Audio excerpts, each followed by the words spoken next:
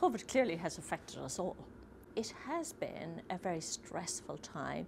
Even if you're not individually affected by bereavement, it has been fearful and stressful. And because we don't know what is going to happen, it can be frightening. And very often they're the very feelings we would use alcohol for.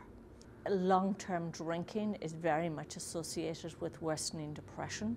It certainly is problematic for those with anxiety, in that you actually think it reduces your anxiety, and it does if you leave it at 1 or 2 drinks. And everyone thinks it'll help you have a good night's sleep because you feel sleepy, but that's often related to the neurotransmitters in the brain which alcohol affects. And as you process alcohol then, you often wake up during the night with greater anxiety, much more overwhelming anxiety, and even panic attacks. And then people think, oh, it's because I am so stressed, when it's actually the alcohol causing it, so they drink more.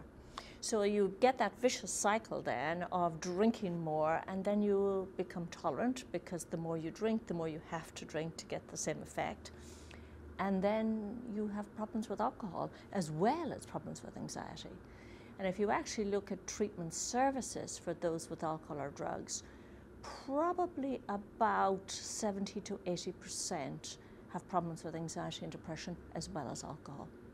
Alcohol is our favorite drug, but be aware it's a drug, and we have to have a very healthy respect for it. I think taking a month off, I don't think I've ever heard anyone that hasn't told me how good they feel having taken a month off alcohol. They've lost weight, their sleep pattern is so much better, they're less anxious, they have found the first few days difficult, and so you have to be aware of that, but they all have found it very positive. And many have returned to drink again and drinking, but they seem to be much more aware of their pattern and generally drink less. If you're looking at guidance, the important thing is to follow the Chief Medical Officer's guidance, and that is 14 units a week, not all together, but divided throughout a few days, with at least 2 days with no alcohol. And importantly, I would add that there's probably no safe limit during pregnancy.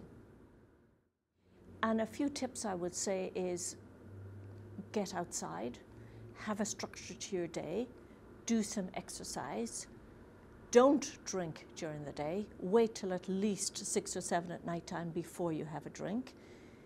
See what other things you might do, like, and it really isn't whatever anyone tells you to do, it's what you would like to do, because then you'll continue doing it. If you told me to do some baking, I would hate it, or flower arranging, but if you told me to go to the gym or do some exercise, I would love it. So try and find what suits you, what helps you to reduce that stress.